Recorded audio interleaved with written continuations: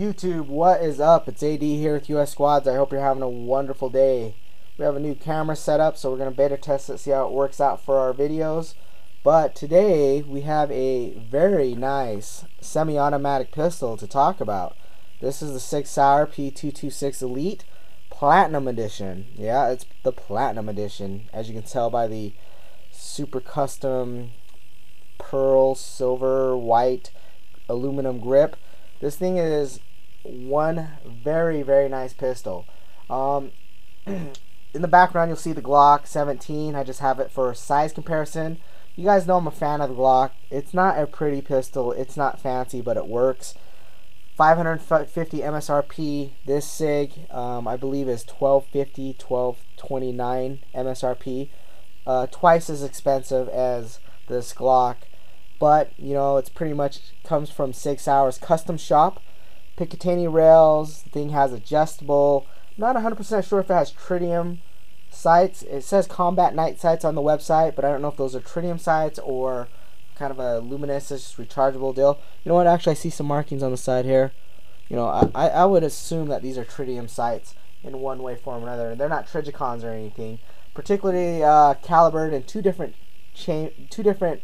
calibers, 9mm and 40 S&W, double action, single action pistol.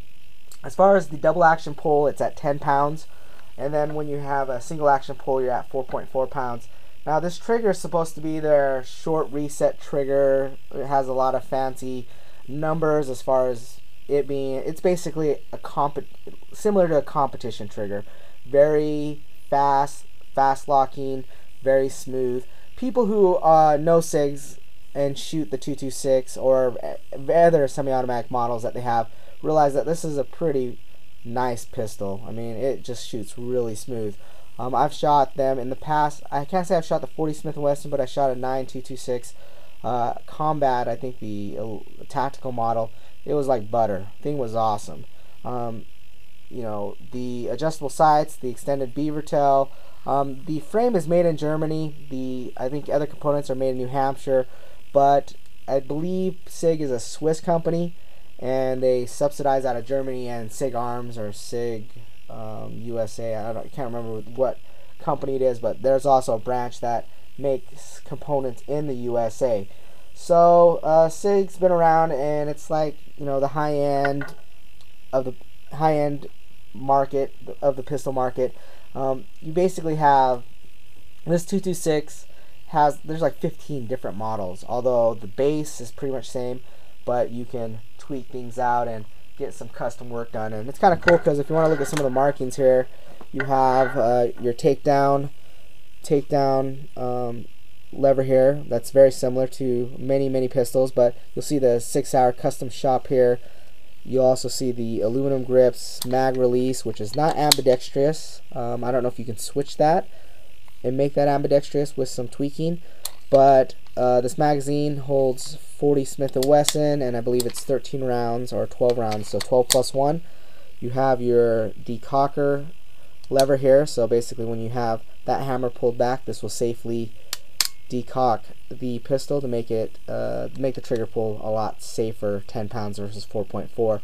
Slide lock is here by your thumb, so as we rack that back, we can lock the slide back. Adjustable sights, and then you have the extended beaver tail here. I guess that, you know, ergonomics, and then you have this really nice finish work on the metal slide here. Really nice finish work. So that's pretty much all there is to it. This is all metal. Heavy, definitely heavier than your Glock pistol, but very nice pistol. Now I'm going to do a field strip video on this. I don't know if it'll be a consecutive episode directly after this. I will film it, and then when I have time I'll post that video online. But, you know, is it worth it? It depends. It depends. I mean, you know, a Ford F-150 does the same thing as a fancy truck would do. I don't know, that's all loaded up. It just depends. This is a tactical, practical Glock.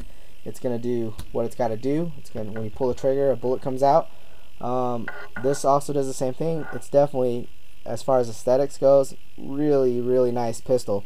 You know, I can take my Glock and drop in, you know, a competition trigger and do some tweaks to it, and still save $300–400 versus spending, $1,200 on this particular pistol. But you know, it is what it is. If you want a badass looking super Sig that comes from their custom shop, and you want to spend $1,000, hey, it's your money. You gotta do what you gotta do, and you know, it's your taste, your prerogative. I'm not gonna look down on anybody who thinks that they want to spend $1,000 on a pistol. I spend quite a bit of money on my ARs, where you know I could have that dumbed down a bit, but I don't want to. I want it custom. I want it the way I want it.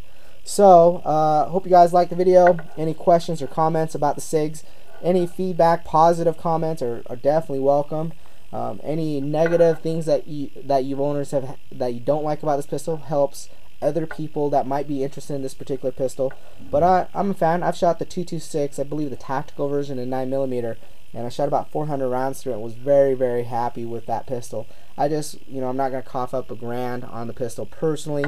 I'm happy to buy good old-fashioned Glocks that are just kind of ugly, but you know what, they work. I can beat them up, and I never ever worry about anything about them. I just beat them up and they work. This is a little too pretty for me, but I'm gonna filter strip this bad boy and get it cleaned up.